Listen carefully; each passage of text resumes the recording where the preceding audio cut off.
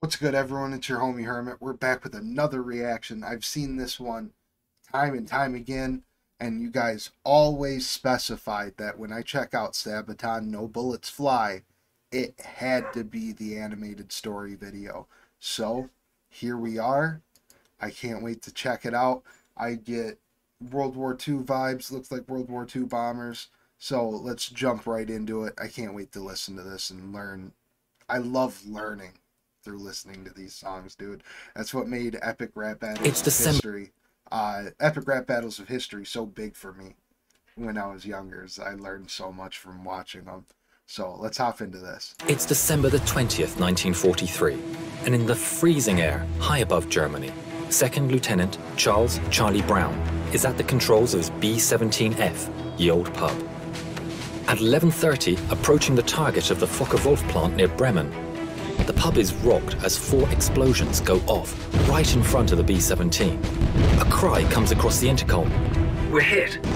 In the plexiglass nose, a huge hole had been made. An icy cold wind was being blown inside, making freezing conditions for the crew. Engine 2 had been hit, and co-pilot Spencer "Pinky" Luke let out an expletive as he noticed a huge hole in the right wing. Releasing their bombs over the factory, the crew turned to the north, planning to head over the coast, then turn west for home. With one engine out and engine 4 now faulty, the pub started to fall back from the formation with another damaged plane. Sam "Blackie" Blackford in the bull turret watched as it disappeared into a cloud bank. There was an orange flash in the cloud. "Bandits!" Eckie shouted as 5 BF-109s streaked from the cloud bank. Then another cry. "Bandits!" as 8 FW-190s were spotted in formation ahead of the pub. Sergeant Bertram "Frenchy" Coulomb in the turret shot the 190 out of the sky. The navigator, Al "Doc" Sadek, took out the second. Pinky reported that engine 3 had been hit. That left just one engine at full power. The BF-109s attacked the pub from behind, swarming all over. But due to the cold wind running through the pub, most of the guns were frozen. In a turn now, the pub was repeatedly hit, taking extreme damage and killing the tail gunner. A shell penetrated and exploded near the waist gunners, injuring the crew and creating a huge hole. The oxygen supply was taken out and the pub spun towards the ground. With the crew unconscious due to lack of oxygen, the B-17 fell for 4 miles. Charlie started to come around and grabbed the controls, pulling back as the plane continued to fall. 5,000 feet, 4,000 feet, 3,000 feet. Just moments from hitting the earth, the plane pulled up, almost scraping the trees as it did. Holy shit.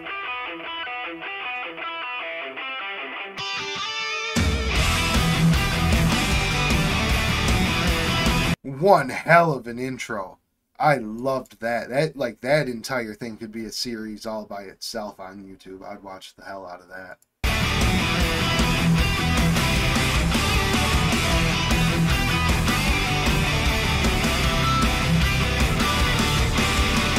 From down below, one enemy spotted. So hurry up, rearm and refuel. But through the bombers damage that brain. See wounded men scared to the bone. Look to the right and then look again, and see the enemy in the eye. No bullets fly,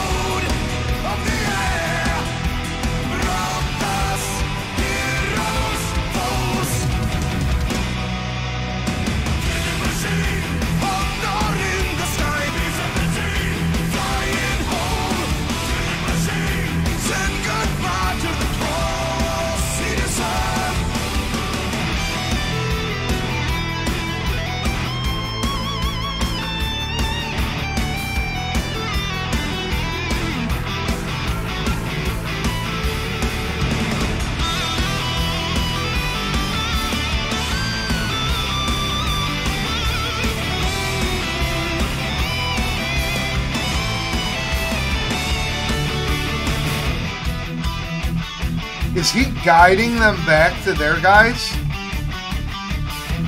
Does, like, why didn't he shoot him down yet?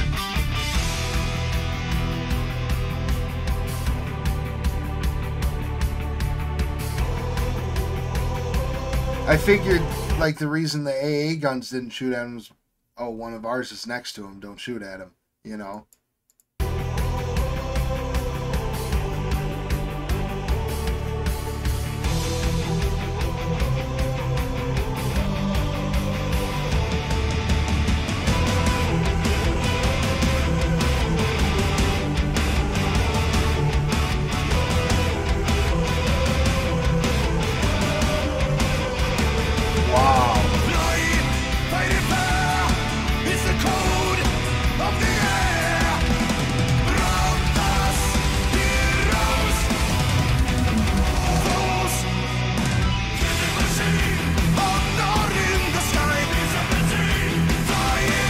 That's awesome.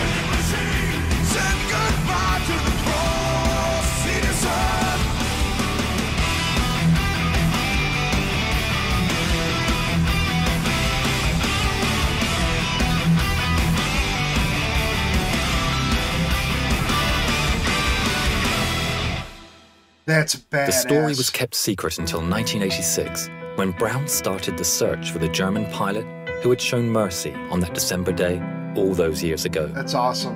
In 1990, Brown received a letter from a man named Stigler, who was living in Canada. Stigler explained that he had been the pilot of the German fighter who had escorted Ye Olde Pub. This video is of their first meeting. Franz, what were your feelings when you met again for the first time?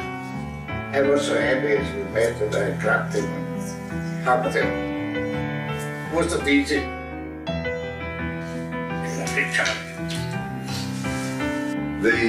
The fact that he risked his life really in many ways, and I wrote him in a letter. I said, if you made a habit of feeling sorry for bomber crews, flag up alongside them, I am sure that you were shot down many times. But it was not only the audacity that he came up to us and then recognizing the threat. If someone had seen him and reported him, it could have been a death sentence. Franz gifted Charlie a book, and inside the inscription read, "In 1940, I lost my only brother as a night fighter. On the 20th of December, 4 days before Christmas, I had the chance to save a B-17 from her destruction. A plane so badly damaged, it was a wonder that she was still flying. The pilot, Charlie Brown, is for me as precious as my brother was. Thanks, Charlie. Your brother, Franz." In 2008, within a few months of each other, the two firm friends went on their final journey. Franz Stigler never got the Knight's Cross, but as he always said, he got something better.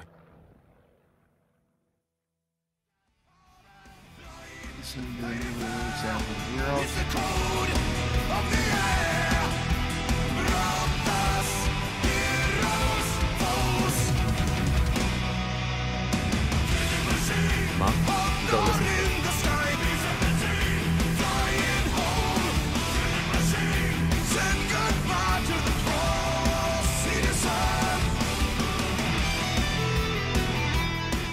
Hi, my name is Jovita Tan Stiegler. I would like to thank Sabaton and your song, No Bullets Fly.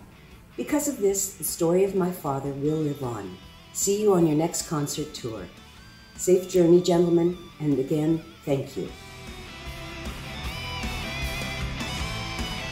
That's badass. That's got me all teary-eyed. That's cool as fuck, dude. I love that. That might have been one of the coolest videos I've checked out for this channel so far. That was badass, dude. That was a good way to end today's videos. I really like that. The humanity can still come out in the middle of wars and brutal fighting, you know? It's awesome. Let me know what you guys thought. Did you tear up like that the first time you watched it? Be honest. I really, really enjoyed that one. Let me know what you guys think. Let me know what you'd like to hear next. Say what's up in the Discord. Check us out on a live stream sometime. Big shout out to all the Patreon supporters. You all have an amazing rest of your day. Peace.